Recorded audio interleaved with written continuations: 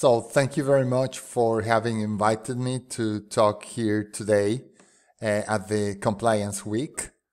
My name is Rick Serrano. I'm very happy to be here with you, and I'm going to be talking to you very briefly about the ethical issues facing artificial intelligence, which is a topic that I have been studying for some years now. And this is going to be a very short presentation, or a very short version of the original presentation on the matter. But we have limited time, so I'm gonna try to be very quick, and I will go through the slides quickly, but of course we can have a moment for Q&A in the end. Let me start by saying very quickly that I am a total enthusiast about AI. I'm fascinated by AI. I recently completed the program of artificial intelligence by the University of Oxford, which is really great, and I recommend you for everybody. I have very positive views on AI, and I believe the positive aspects of this technology are simply undeniable. However, something worries us, and that is precisely why we are here today. So I'm going to be talking to you about the ethical questions or the ethical issues confronting AI. Let me start by saying that these issues are not new, just like AI is not new. If you think that AI is something new, let me tell you that this is not the case. AI was actually invented many years ago. The term was coined by John McCarthy, a professor at Dartmouth University up in northeastern USA. And he came up with this term back in 1956. And just in the same way that artificial intelligence is nothing new, the concerns or the ethical concerns of AI are also not new. We find books already back from 1982, 2011, 2014, 2018, and so forth. And then an explosion of books and essays has emerged on this subject of the ethical issues facing AI. I have been interested in AI since around 2020, 2021, when I first started to create my first videos on the subject. You can find them on my YouTube channel. And the topic is really fascinating and is very wide, a very big topic. I will be just giving you some highlights. So in those years, so in 2021, when I started studying this phenomenon, what we had different ethical issues, different the ones that we face today. Let me very quickly mention what those issues were in those years. Well, first of all, we were all concerned with the question of responsibility. In other words, who do we blame when something goes wrong in the world of AI? Who do we give the responsibility to? And this is a very complex thing because it has many derivatives. And when we talk about responsibility, this has many angles. Let me show just very quickly some of them. First of all, to have responsibility or to make somebody responsible of something, there's a question of consciousness. So the individual needs to be conscious of what is happening. And this becomes especially challenging when we talk about machines, because the question of consciousness is, of course, not that evident. Then there's a second derivative, and that is who decides. So in the processes where AI intervenes and something goes wrong, who exactly is making what decisions? Then the situation gets even more complex when you think that the person or the machine deciding might not only be one entity, but might be different entities making different decisions at different stages.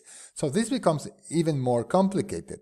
Now, to make things even a little bit more complicated, we have the question of, okay, people or machines or algorithms making decisions are making those decisions based on what? So based on what kind of principles, what kind of values, what is below the decision making of those operations, those decisions.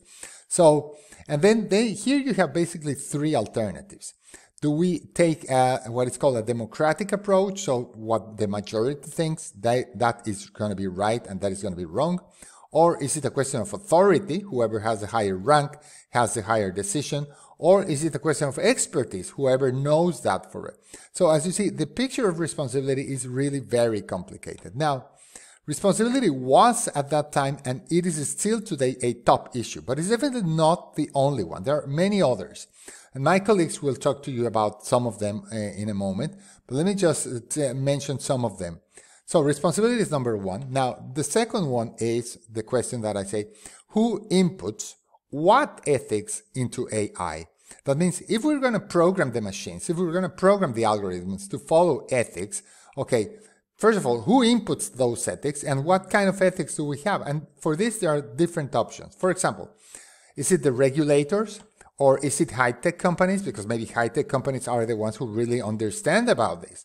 Or is it maybe academia? So is it maybe educated professors, you know, at MIT, at Harvard, at Cambridge, at Oxford, making these decisions? Who is it who should input this ethics into AI?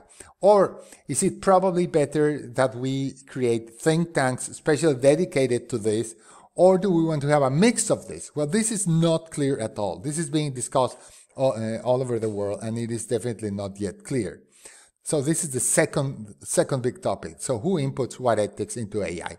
Then there are other topics that, again, my colleagues will touch in a moment, like, for example, the risk of bias. So decisions are made with some bias in them.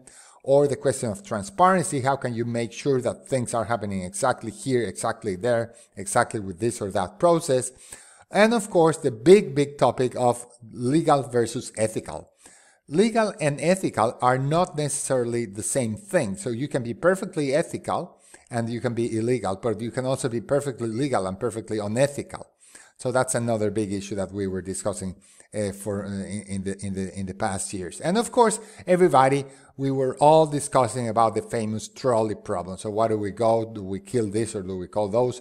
So those were the topics, the ethical topics that we had up until relatively recently. Those were the topics that we had a little bit before. But then what happened? Then what happened is that the tsunami arrived. The tsunami specifically arrived on the 30th of November 2022, and I know that I am referring to ChatGPT. ChatGPT basically put AI in the hands of billions of people. Just to give you an idea, according to some of recent information, ChatGPT has over 100 million users, and the website currently generates close to 2 billion visits per month, despite of some people forbidding it, okay? But anyway, the technology has been embraced super quickly. So this is the time that it has taken the different platforms to reach 1 million users. So you can see that, for example, it took more than 1,000 days for Netflix to reach 1 million users. It took almost like 500 days to, for example, Facebook to reach the million users. But it took literally days for ChatGPT to reach the first million of users. So it's really a technology that expanded tremendously rapidly. Now, here you can also see the comparison with the adoption of Instagram and the adoption of ChatGPT. You can see how brutally the expansion has been. So all of that has created new ethical questions. So what are the new ethical questions that we confront now? Let me show you. So first of all, let me say that we have all the previous questions. All the previous questions are still valid today. They remain. Plus we have new ones. First of all, let me point to the topic of identity. Are you really you? So in a world where artificial intelligence is in the hands of everybody and people can create, quote unquote, create new things, basically in any form, in any style, then the question of are you really you is not an evident one. I invite you to check out on YouTube a very famous video called The Next Rembrandt, and you will understand what I'm talking about. You can literally create things like somebody else, and this is very risky. You can literally create a poem like Pablo Neruda, or you can create a poem like Robert Frost, but it's you creating it,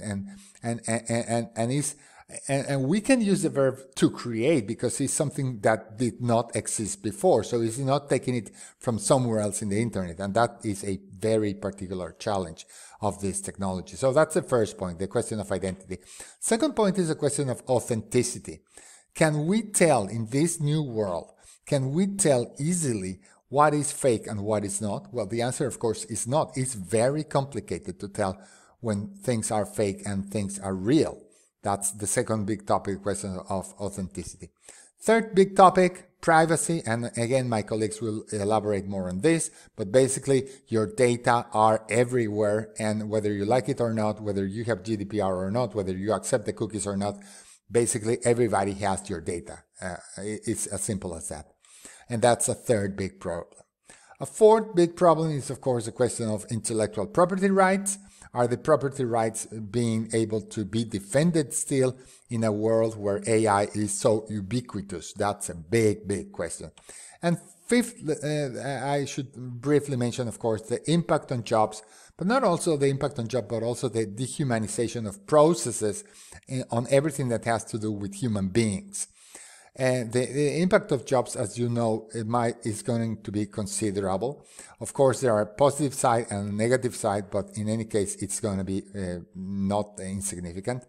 The World Economic Forum estimates that approximately 69 million new jobs will be created, but 83 million will be destroyed.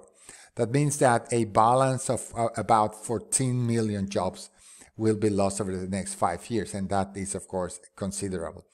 And I would argue that we don't even need to look at the balance of it, but really need at the numbers that get lost, because those are, of course, real people, real individuals. So, again, the World Economic Forum estimates that nearly a quarter of employees will change jobs. Not necessarily lose their jobs, but change jobs due to the advent of the new technologies. So that's also another very important impact. Now, let me comment to you on what is frequently referred to as the paradox of the 90% versus 91% paradox. And that is that if you ask a group of people, do you think that AI will modify, destroy jobs? 90% of the people will answer yes. But if you ask to those same people whether they think that AI will impact their jobs, 91% of people answer no, not mine. And that, of course, is not very sustainable.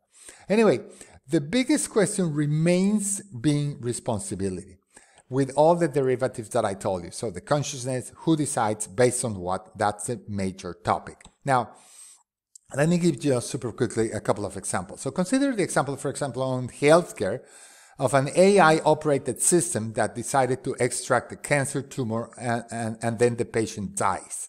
So, who is here to blame? Is it the diagnosis software company? Is it whoever programmed the algorithm? Is it whoever operated the machine? Is it other medical systems that are interconnected? Is it the doctor? Is it the hospital? So this is not clear, as you can see. It's not easy to tell. Another example. Imagine an AI-operated defense system that orders a bombing and many civilians get killed and the enemy is barely affected. So who's here to blame? Is it the AI strategic software company? Is it whoever programmed that algorithm? Is it whoever operated the weapons? Is it the other defense systems that are interconnected? Is it the general or the captain who ordered the AI attack? Or is it the army who bought the equipment? And the question goes and goes and goes and goes. So this is only to tell you that the biggest remaining question is the question of responsibility. Now, there are several aspects why we can be optimistic about AI. Let me just super quickly point to some of them. First of all, speed of production. We will be able to produce at a speed that is simply unknown to human beings. We will be creating a lot more. We will be cross-fertilizing, so from one discipline to the other, we will be enriching the different disciplines we'll be crossing.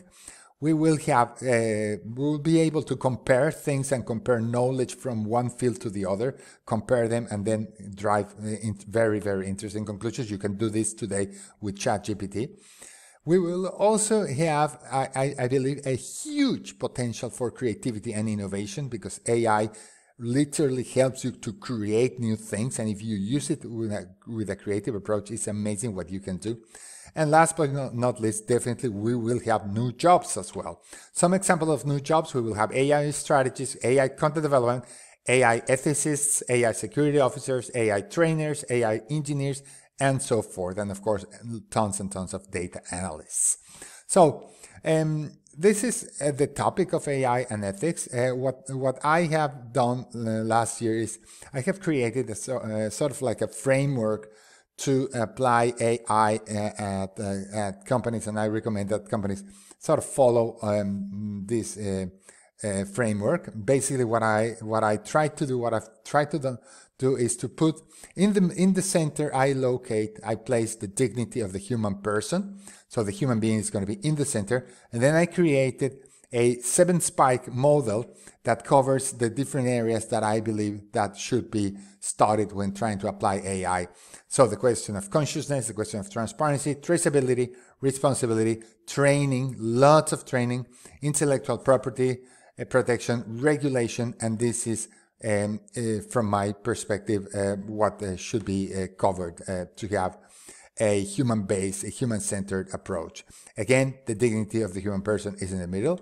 So some things that companies could do, of course. First of all, I say let's face reality. You have to be aware of that this is happening. Provide the tools, not block the tools, but provide the tools. Training for understanding, which is training people on how to use the tools. Training for creativity, train the people to create new things with those technologies, and of course work a lot in the lines of safety and security. So in a nutshell, this is what my talk is about and my book is about. I have here some copies of Artificial Intelligence: The Importance of a Human-Centric Approach. If anybody would like to have a copy, I'll be glad to give it to you. Here I have some of them. And if you want to listen to the full presentation, because this is of course just a brief abstract, you can go to my YouTube channel, Rick Serrano, and there you find different presentations in various languages as well. You can check them out. Well, with that, I thank you very much, and thanks to GEB for the invitation, and I will see you here for the next one. Goodbye.